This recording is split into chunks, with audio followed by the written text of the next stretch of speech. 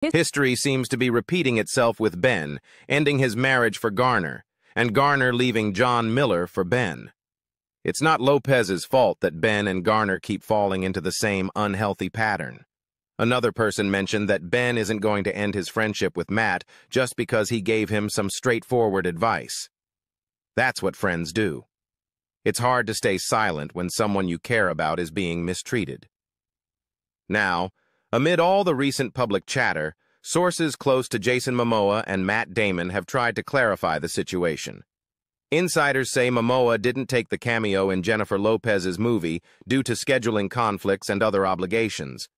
One source shared that Jason's really busy, and the timing just didn't work out. There's no bad blood between him and Jennifer Lopez. For Momoa, it's flattering but also frustrating that people assume he's being loyal to Affleck. Another insider close to him mentioned that while Jason values his friendship with Ben, his career decisions are his own, and he wouldn't let personal relationships interfere with his work. This is to clear up any notion that Momoa is taking sides or has an issue with Lopez. As for Matt Damon, people close to him have spoken up as well. A friend of Damon mentioned that Matt has always had Ben's best interests at heart, even if it means offering tough advice.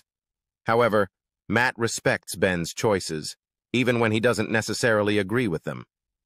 This shows Damon as a supportive friend who genuinely cares about Ben Affleck's well-being.